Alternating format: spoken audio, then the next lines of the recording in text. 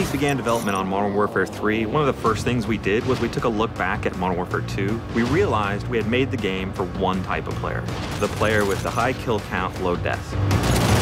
And that was really the only type of player that was getting rewarded. So what we wanted to do was offer the same kind of reward system for every type of player. So the three different strike packages that we have are Assault, Support, and Specialist. And they all work in a very different manner and are geared towards a very different type of player. What we previously called the kill streak system is now it's a point streak system. So kills are not the only way to move your point streaks forward. Every strike package takes advantage of this, and it basically means things like capturing flags, taking domination points, even assists, if you use a certain perk, count towards moving your point streaks forward. If you're the big body count type of guy from Modern Warfare 2, you're gonna love the Assault Strike package. Predator missiles, Sentry gun, assault drone. If you're a team-focused individual, the Support Strike package is for you. So the Support package works significantly different than the Assault package. The main difference that you'll notice right away is that your streaks don't reset on death.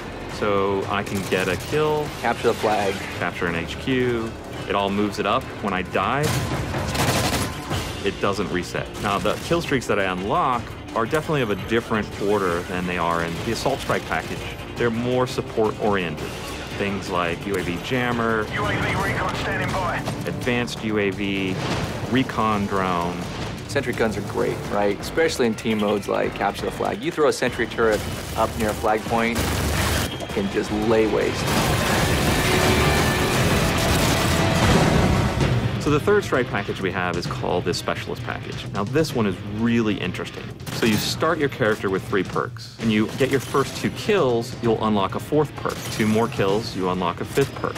You unlock new perks every 2 kills. So at 8 kills, you have every perk in the game. When we were designing this, it felt like a fighting game where you have that little bar at the bottom corner that sort of fills up as you get hits and you use it and become more powerful.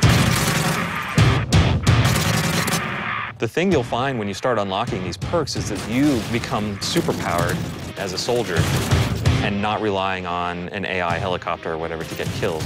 Your character basically becomes the super weapon. It's more balanced than it's ever been before, more focused on you as an individual player and your style of individual play. So it's something for everyone based off of your gameplay style, really tailored to how you like to play multiplayer.